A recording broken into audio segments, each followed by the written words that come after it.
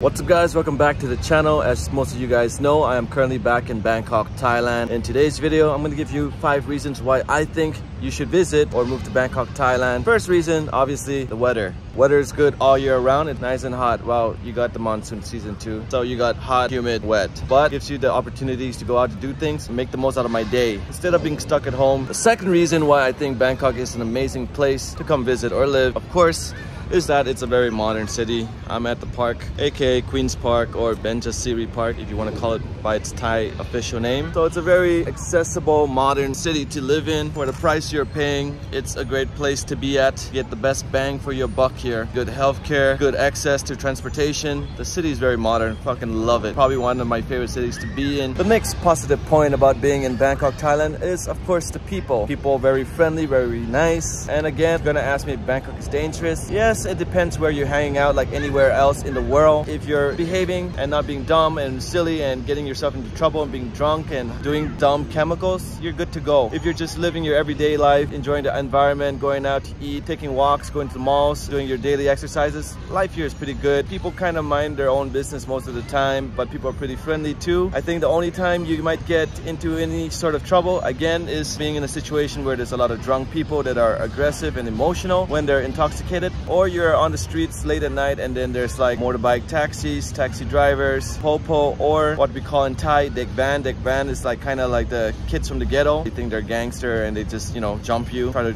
get your phone or whatever. Shit like that does happen. It's happened to me once at Khao San Road in the middle of the night at probably 3 a.m. or 4 a.m. I was sober as hell too. I was with 20 friends and 2 kids on a bike just drove past and I held my phone really tight on me. They just grabbed the phone off my hands. I was like, God damn. And I ran after them, but you know, I can't outrun a bike. But other than that, I mean, Bangkok is a pretty cool place to live and meet people. People are really friendly, they're easygoing. It's not hard to network, socialize, build your social circle around Bangkok depending on your interests. The next point, English, the language barrier. A lot of people like to assume that language is a factor in Thailand. No, actually a lot of kids learn English at their local schools. There's a lot of English signage around town, everywhere you go, the malls, the streets, whatever. So it's easy to get around. You got Google Maps, you know, you don't need to be a rocket scientist to get around town. Don't be lazy, just open your Google Maps app, search for where you need to go. As I mentioned earlier, people are really friendly. A lot of people do speak English, so if you go up and talk to them, ask them for directions, just say, hey, what's up, where's Emporium, where's Starbucks, where's the convenience store, coffee shop, whatever. Ask them and they'll be nice enough to help you, or just simply check on Google Maps. It's much more simpler. But you know, if you're trying to practice and overcome your fear of anxiety, it's always good to go up to talk to random people in a new place, a new environment. Don't be shy, explore, make friends. My final point, food. Food is amazing in Thailand, not just in terms of Thai food. You get the access of whatever you want to eat just from the Grab app itself. It's a transport/food app. So food is really good and easy to get access to. Shopping malls,